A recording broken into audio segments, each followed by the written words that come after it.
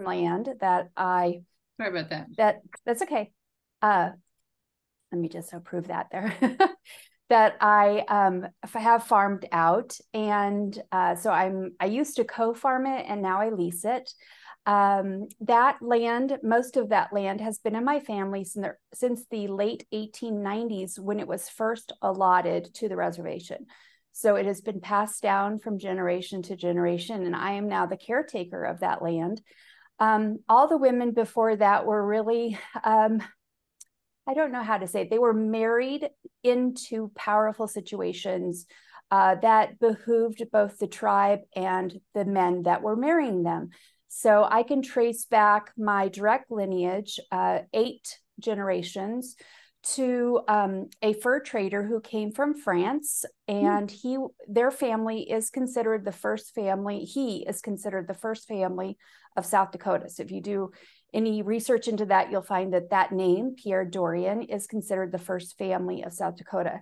And he was married, or I should say she was married off. The Yankton Sioux tribe's daughter, Holy Rainbow, was married off to him. And he became, because he was a trader, French trader who went up and down the Missouri River, they became translators. And he was part of the Lewis and Clark expedition. So if you pick up any of those books, you'll find him in there. And that was he came over in 1780, but the Lewis and Clark expedition was in 1804 that he was part of. So she was an active translator on that expedition, Holy Rainbow was. And then each of their children married other Native American women, Sioux women, Yankton Sioux or Lakota Sioux.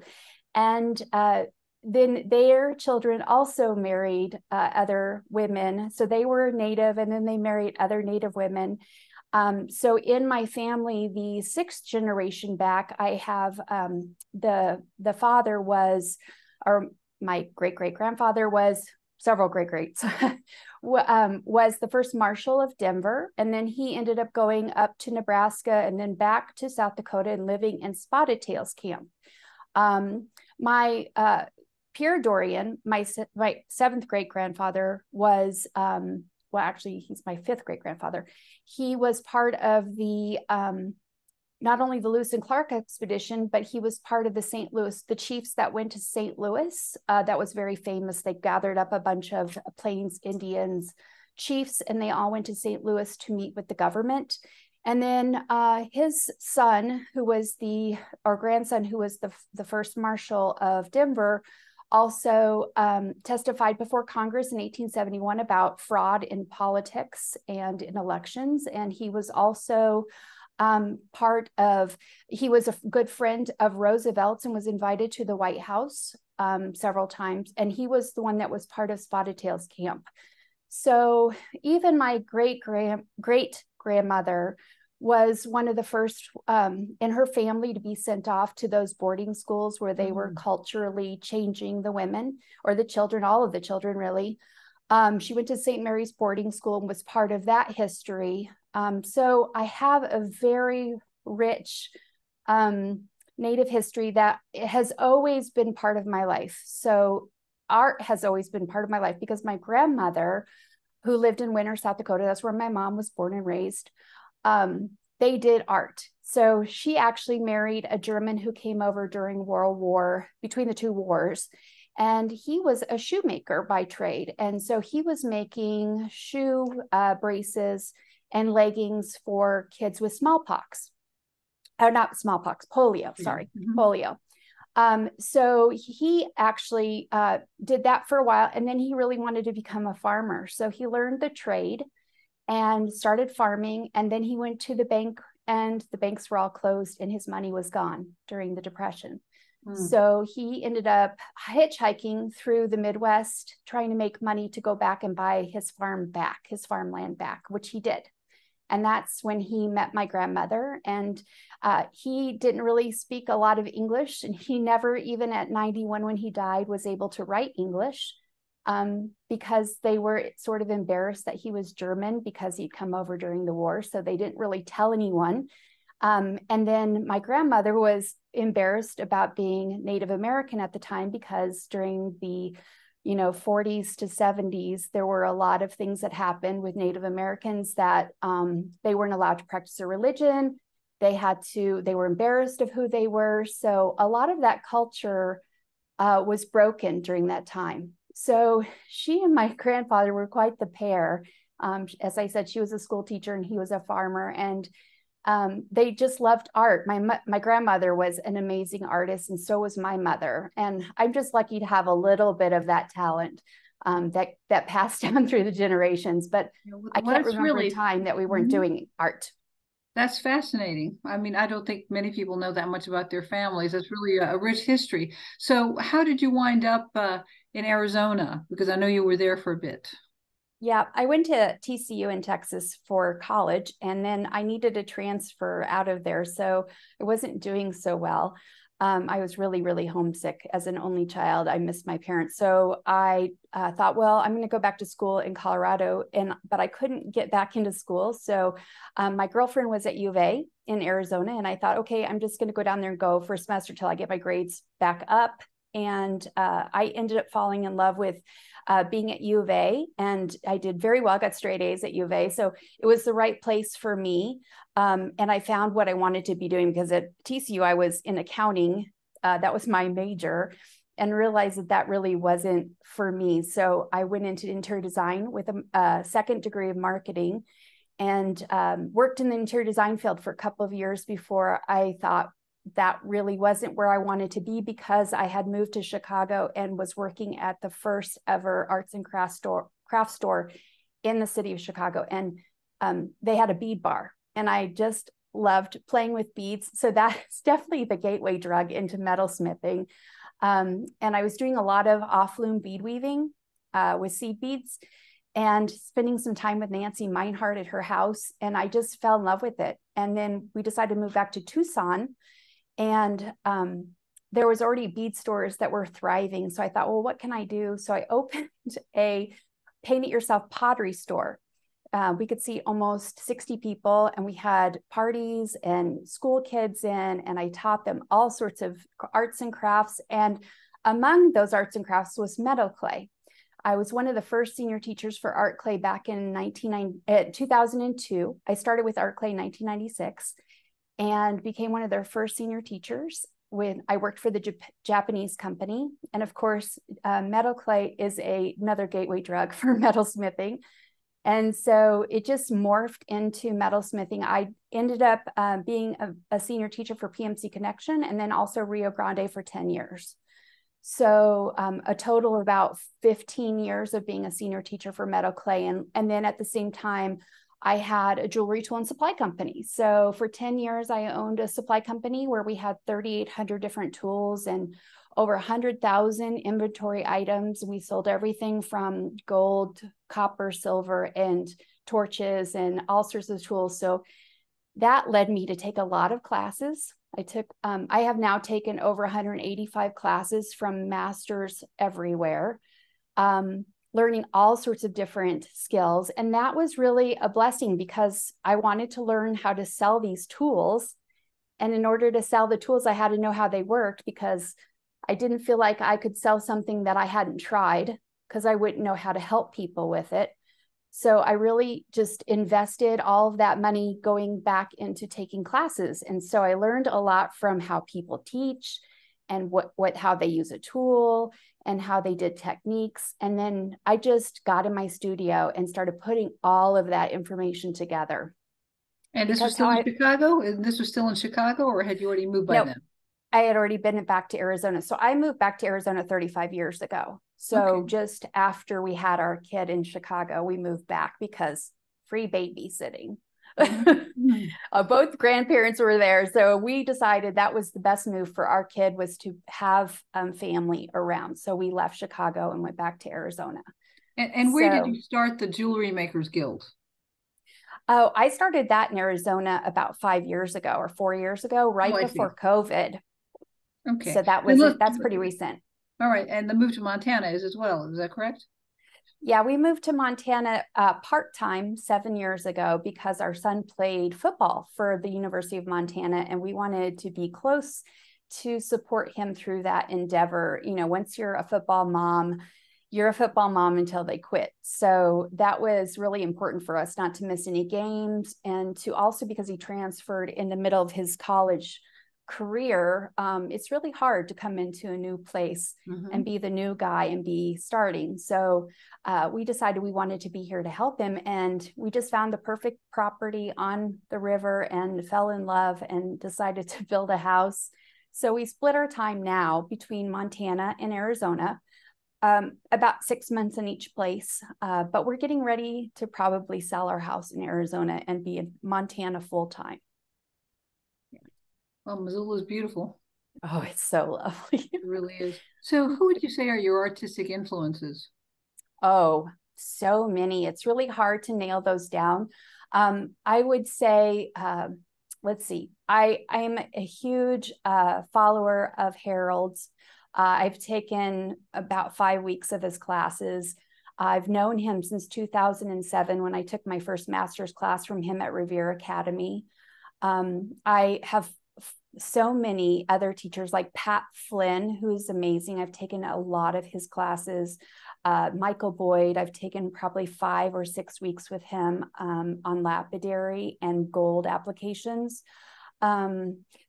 So those, I'm really, my Shiro is Judith Kinghorn. I absolutely love her work, and she is just a wonderful human being, really just so lovely.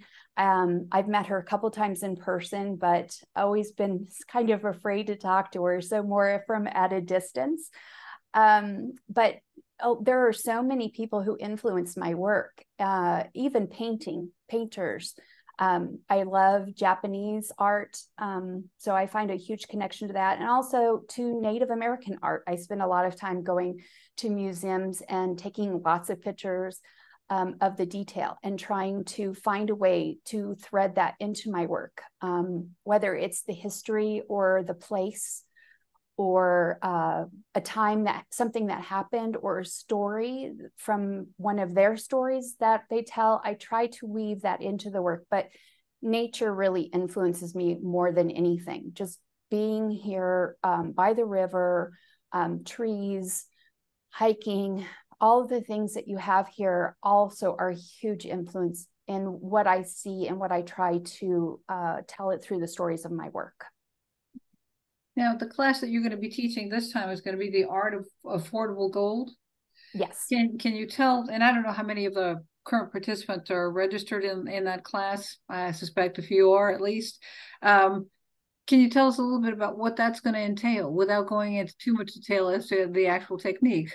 Sure.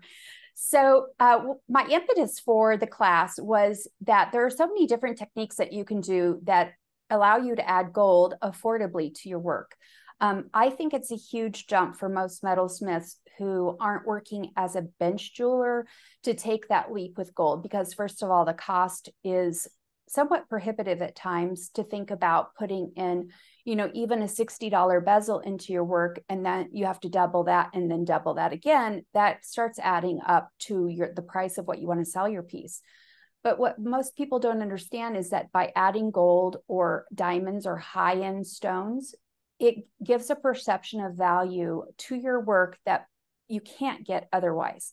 There are a lot of people that will buy high-end jewelry if it's mixed metal because they like the look of silver or platinum. And actually, platinum's really not very expensive anymore compared to gold. It's come way down.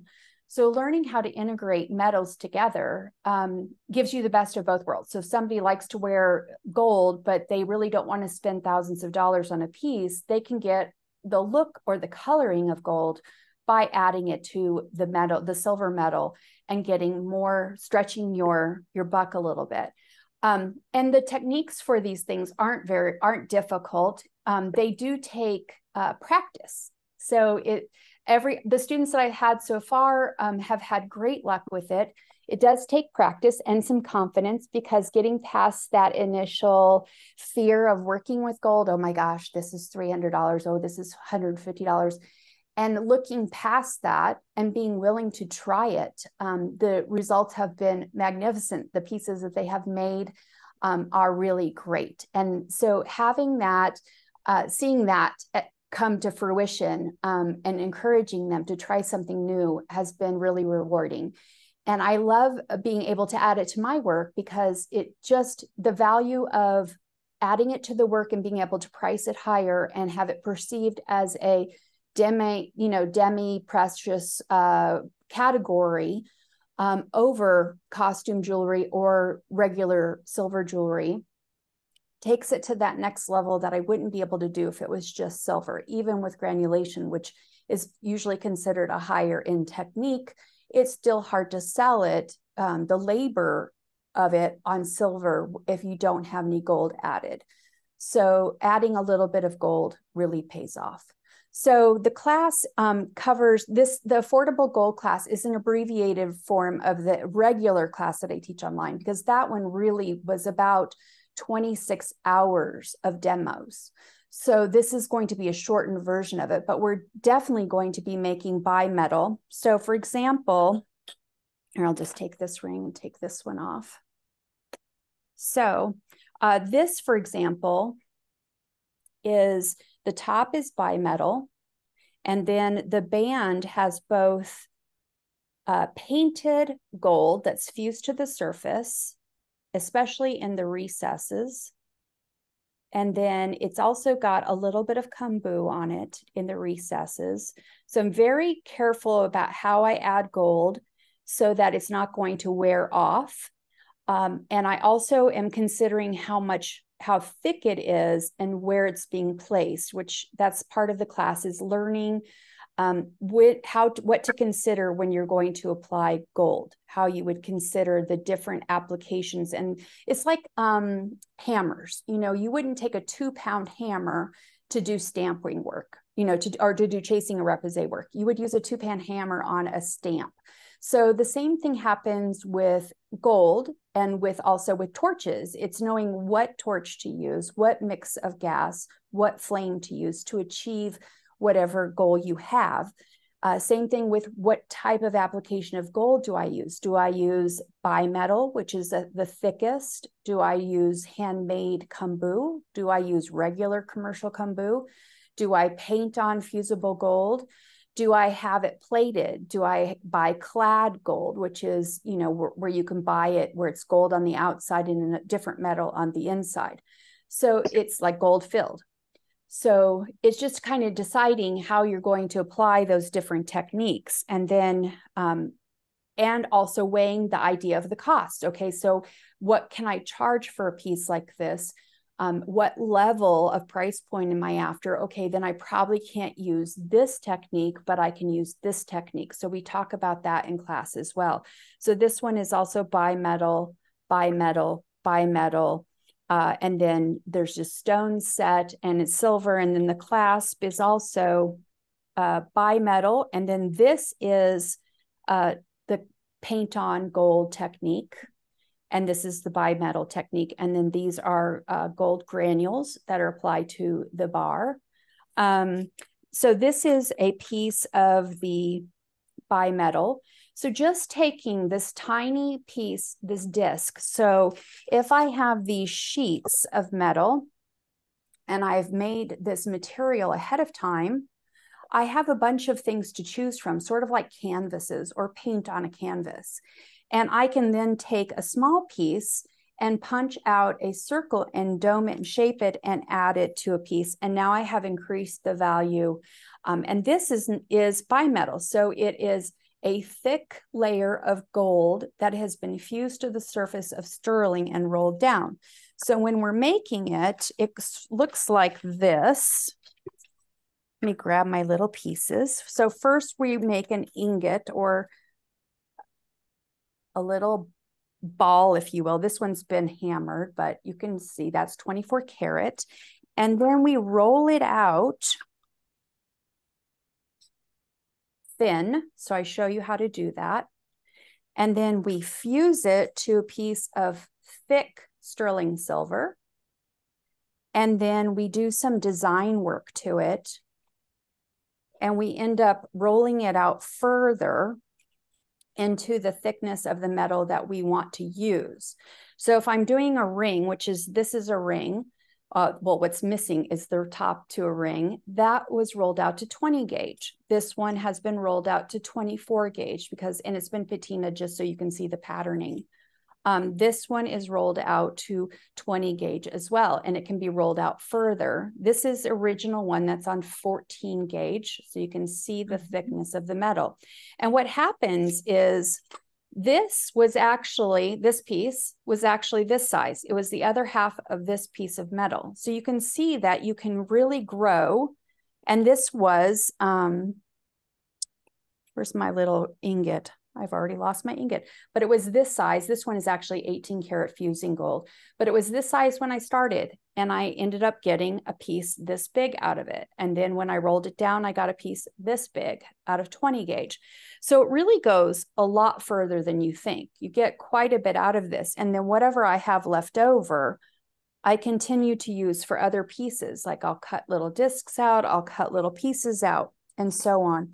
So, learning how to use the metal and how to alloy the metal is really a lot of fun. It seems scary at first, but what I do is I demystify the process of alloying. I have these sheets that I made. These are mine, copyrighted by me, that they're only given to my students, that I take you through a color-coded process of how to make your own alloys. And we actually alloy, we first make our bimetal with 24 karat, and then I show you how to alloy 18 karat fusing gold.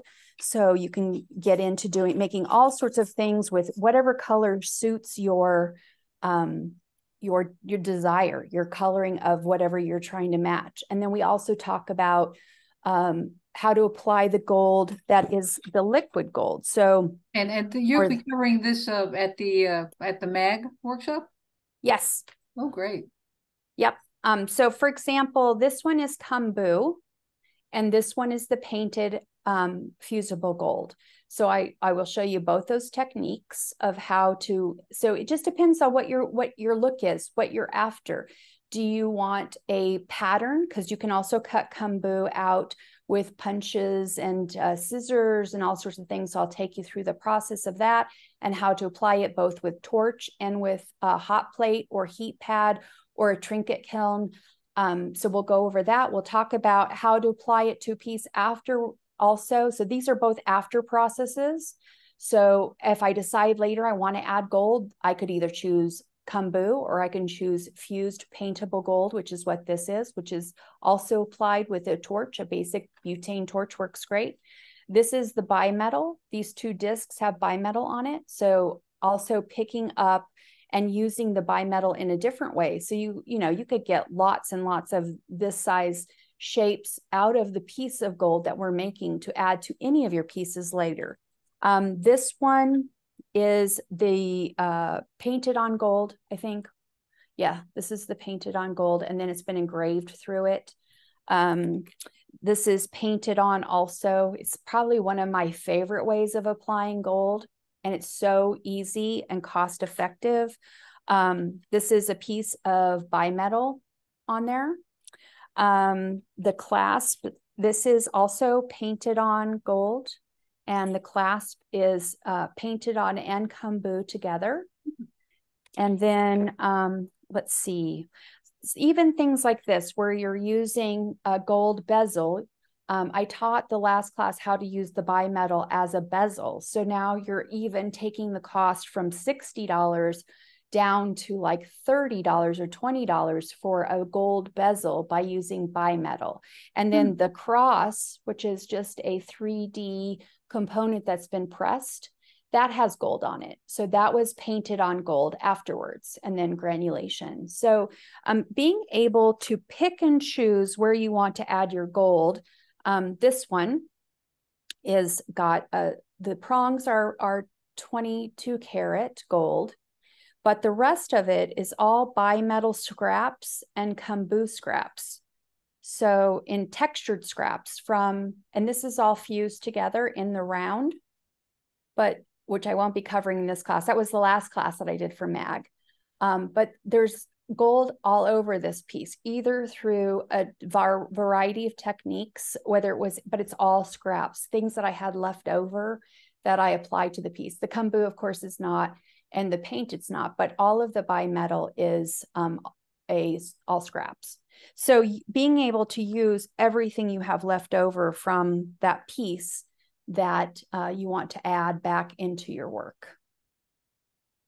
And then, you know, you can pick up coloring of gold by using gold tubing to add to the gold. So this is a spinner ring that has gold that has been applied and fused to the surface of the spinner band. And then I have some gold granules on the fuse band along with the tubing. So we'll be talking about a bunch of different techniques and applications, but the thing we're focusing on this class is creating the bimetal and how to create the designs in it, how to alloy, and how to get over your sort of your fear or your reluctance to use gold, and showing you that, you know, if you have these little 3 ingredients in your cupboard, you can pretty much make anything, and you can make your own silver. You know, you recycle your silver, because once you get a few techniques under your belt with, so this is just recycled silver, hasn't been pickled yet, but this I just used as a demo when I was showing them how to melt it down and roll it back out using the same techniques. So you can get really freed up with your recycled materials, and also using small amounts of gold to create work that elevates your work into something new and different. So I've got some gold balls that are soldered onto here. This is gold that's been fused into sterling silver and then granulated around it. There's some gold granules in here, granulation on reticulated metal, some cast pieces, that's water casting, and then just some shot balls and some work that's been done with the burrs to create interesting work that expresses your voice and your story that you're trying to tell. Wow, that's really great. I think, like everybody else, I'm a little speechless. That's really wonderful.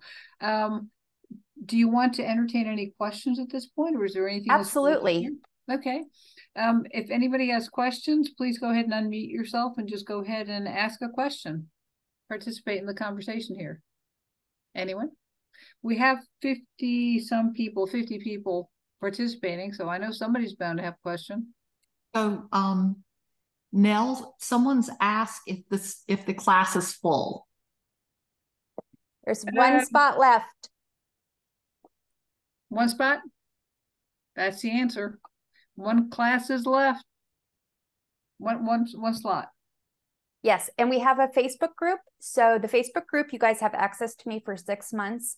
And so that's a great place to watch the videos after class, ask questions about things, problems you have in your studio, things that have happened while you were trying the technique after class, in case you didn't get to it during class. I want to have a way for you guys to have an open door communication with me, so that down the road, when you forget step number 6 on the bimetal, you can just type it into the group and you'll get an answer.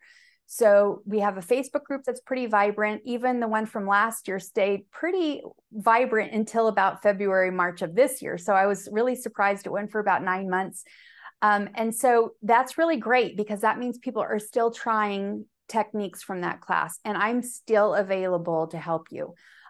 So that comes with the class. We've already started that. There will be a tool class that's a 2 to 3 hour bonus class. It's happening this Tuesday.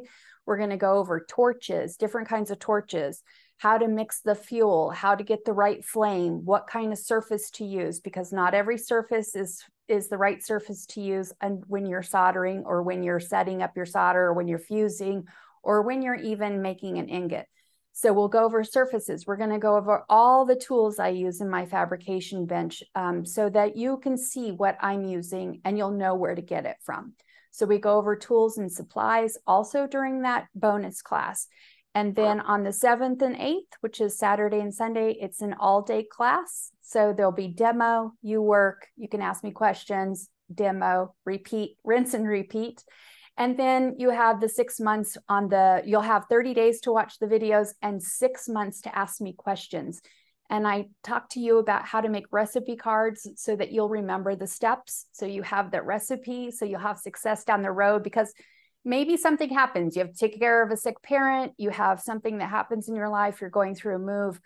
I want to have a way that when you pick it back up again and you don't remember those steps, that you can reach out to me as your teacher, as your mentor, and ask me those questions so that you can fill in that gap. So, okay. And Tonya, is this for anybody that's a member of your Facebook group, or just people that have enrolled in your class? Yes, just people that are in the class. So there is a Facebook group just for this class, for the Art of Affordable Gold. So you create a Facebook group per class? Yes, for every class. And because I think community is so important. Yes. Okay. So I think community is so important. And that's why we love to take classes in person, because we can meet other people, we can talk. And I think you'll find with all my past students, which a lot of them are here tonight in the sip and saw, that are recent students, they will find new people to be friends with. And they have great communication back and forth in that group and answer each other's questions. So I think we can find a way to have community with online classes that also are part of the joy of being in the class. Well, Mary unfortunately found out that the class is full. We did put the link up there. So somebody beat her to it. Oh, no. I'm wondering, is it Alex? It was a race for that last slot. Well, I'm glad it's full, but it'll be repeated again. So you can look for it another time. Mm-hmm. It says, will you be offering this class again? Yes. Oh, Alex didn't get it. Sorry? Yes, in 2024, it will be repeated again. And I think even the Art of the Chain that we did last year will be offered again. So I've had some students that want to retake it. So we'll see. There's a lot of information in the classes. So I have a lot of students that take them again. Well, I'm sure one of the benefits of basically doing a class at MAGG is that there is a live component, so that people can actually meet you in person and see you and talk to you and interact with you over a period of, several days. So that is one good thing about the live class that you're going to be doing for us, as opposed to the video class. It's wonderful that you're so available, but it's always great to see you in person, I'm sure. Yes. Yes. Someday I'd like to get to Georgia. Yeah. All righty. Any other questions? Okay. All right. Francesca says, I can attest to the volume of information she offers. It's a lot, and you will for sure want to take the class more often than once. Okay. You have a very loyal following and massive. I do. Too. That's great. I do. Any other questions? Nell, someone's asking what skill level is needed for this class. What skill level would you recommend? I would say you need to be an advanced beginner or intermediate, because you have to have confidence with the torch. Now, you don't have to know everything about the torch, because I'm going to show you a lot about the torches and the flame and the gas and the mixing, because I think that's where the success is. I'm very big on the why behind the what. And so I go into depth about what's happening with the metal, how we have to work in a hierarchy of steps, so that we're always thinking about, we need to do this first before we can do this, before we can do this. And so when you start to think that way, and you start breaking down your flame and your mix and your solder, your surfaces, you're able to understand what's happening so much easier. So then you can be more innovative when you sit down to make things. So these are things that we talk about in class, because I think that's where the growth comes from. And that's where it gives you the confidence to go out and try it, because then you understand a little bit more about what is happening. What was that? Any other questions or comments? I really appreciate you guys coming tonight and taking your very valuable time to come to this. I wish that we were all in a room so I could talk to you afterwards. But feel free to send me questions or to reach out to me if you have any specific questions later that you think about. Because I always think of questions I wish I had asked like 2 hours afterwards or when I'm driving home or whatever. So don't be a stranger and don't feel like you cannot reach out to me. I'm happy to help. Or if you have a suggestion for a class that you would like to take or learn about, approach MAGG and let them know, or you can come to me and let me know. I would be happy to entertain those ideas as well, which I think is how this class came about. So I'm always happy to teach for MAGG, and I hope you all will continue to support them so that they can serve this very necessary and special need in the community. We have to keep these schools open and have a vibrant community going. We can't just always be alone in our studios or do online classes. So I'm grateful that they're there, and I feel very appreciative that they have asked me to come back again and teach this year. Tonya, I have a question. What is your, I saw online the other day on your website that you're going to be teaching a hinges class. Yep, my next class, which will start signups in November and it's in January, is called Hinges and Hollows, the Art of Memento Mori. And so we're going to be creating hollow forms that have texture. And we're going to, these forms will be so that you could add ashes or fabric or hair or something from a loved one or a pet or animal, or just make something that's special for you. Maybe these are words or a psalm you want to write down and put inside. And I'm going to show you how to make a threaded capture, so that, or threaded entry into that hollow form, and also how to do a plug and a solder a hollow form shut. So it'll be 3 ways that we take this hollow form and make it into a capsule, so that you can then take that threading concept and use it in other projects. I do a lot of tap and die threaded projects. And then there's going to be a hinge on it, which connects to another part that has a stone setting on it. So these classes that generally online are very intensive. They're 5 to 6 sessions long, usually, when I'm not doing a 2-day class. So it's just a little bit longer and more in depth. So when you're doing a 2-day class, it's a little bit hard to have work time that is sufficient in between the demos, but we make it work with MAGG. So last year they all did the 30-inch chain with a clasp, and we did it in 2 days. So they may not have finished their projects, but they all went through the process. So it's fun to teach these kinds of things that have a multitude of techniques in them. And I think as long as you have the confidence to use a torch as an intermediate beginner or an advanced beginner, you can learn easily the rest of the concepts to grow your skill base. Well, I'm still working on my chain. It's like my lifelong project. We got interrupted by a hurricane, but each one of those little links is a separate little work of art. It is. I love doing that. Thank you. You're welcome. Any other questions? Don't be shy. Hey, Nell. Yes? Can we plug our online silent auction that's coming up? Yes. Oh, please go ahead. So we're having our 25th anniversary this year for MAGG. Wow. We've actually been in existence 25 years, and we are busting at the seams, and we are going to be moving in 2024 because we need more space, more studios, more people are coming.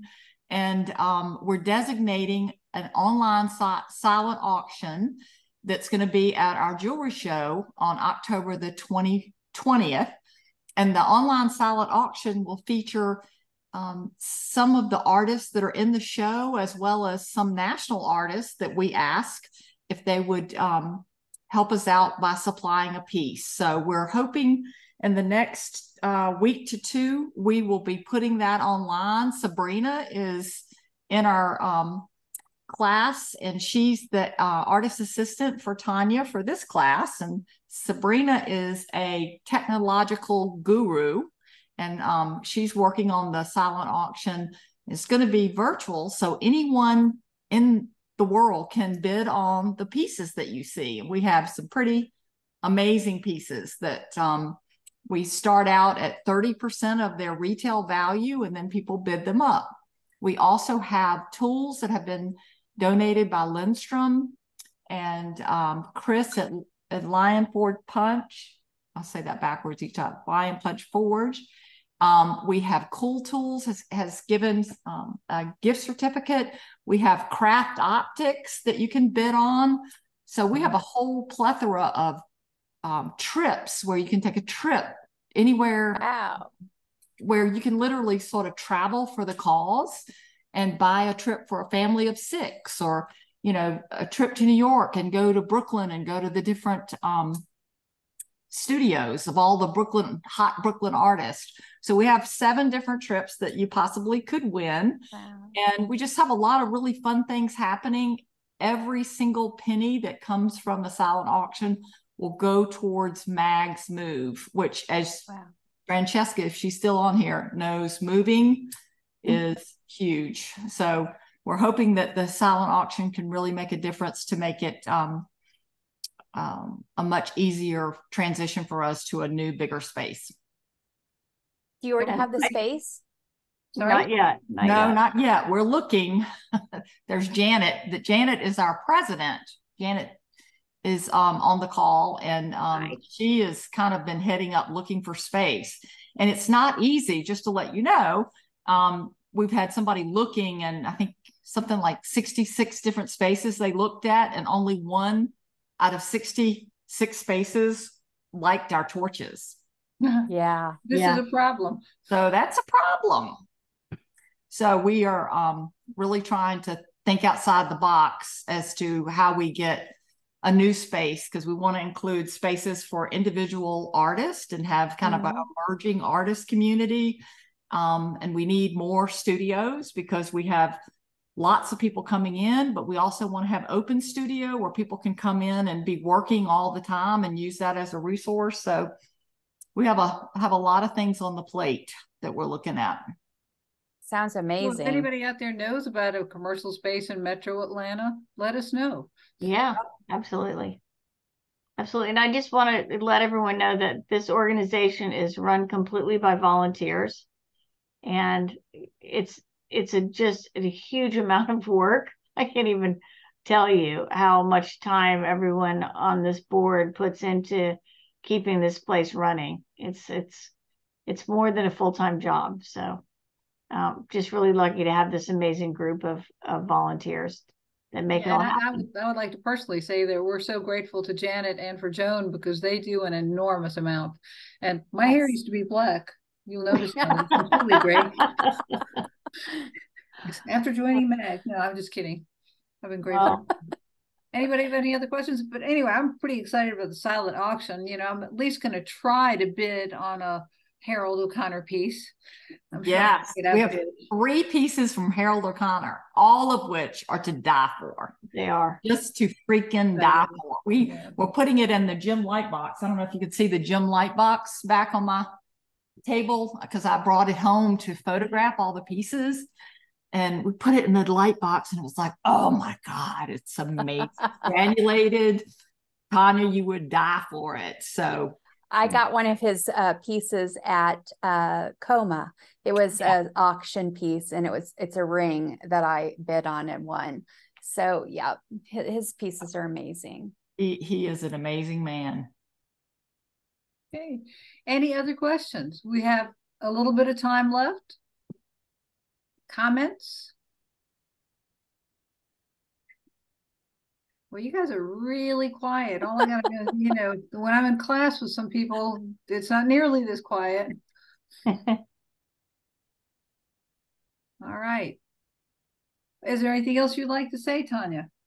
Nope. I'm just very grateful for all the opportunities to teach at MAGG and to connect with students who want to learn these techniques, whether it's granulation or reticulation or gold.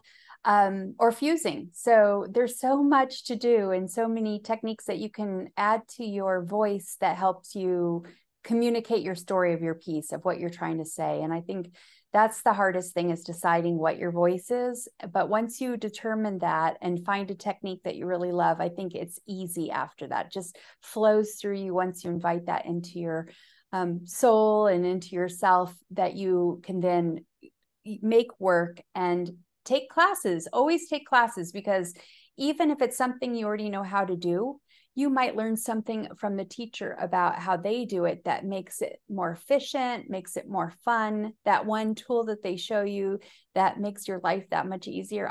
I am a tool junkie, so I believe in having sold tools.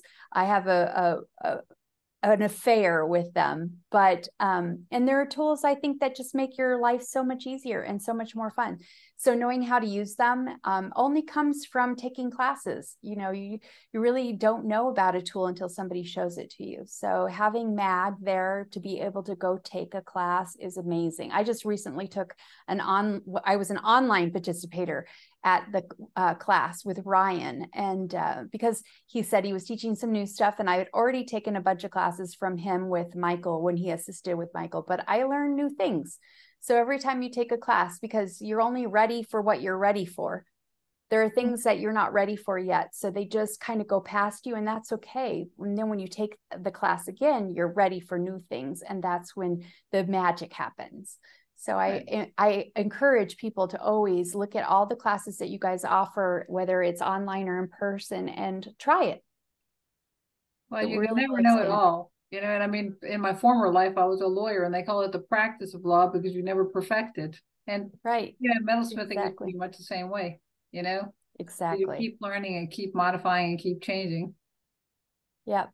It's funny because people say, you know, are you a master? And I said, no, I'm not a master at anything. I hope I never am, because that means that you've stopped learning, that you can't improve, that you don't know, there's nothing left for you to learn. And I will always be a student. I will always have some place to learn or to add or to try and master something else. But and then when someone says they're a master, I think, well, what are they a master of? Because you can't be, like you said, a master of everything. There are things that you can really hone in and you're a master of that thing, but there's always something new to learn from somebody else. And even in students, in community, you can learn from other students taking in the class, which I love, meeting other students when I'm a student, because there's so much sharing that goes on amongst the students, and you can watch what they do or hear what they say, and then you learn something from that. So I encourage people to take classes. All right, we've got time for maybe one or two more comments or questions. Okay. Well, Tonya, thank you so very much for joining us tonight and for showing us what you're going to be teaching and giving us an insight into your inspirations and really getting everybody very excited about what they're going to learn in your class. Thank you very much. Thank you for inviting me. I really appreciate it.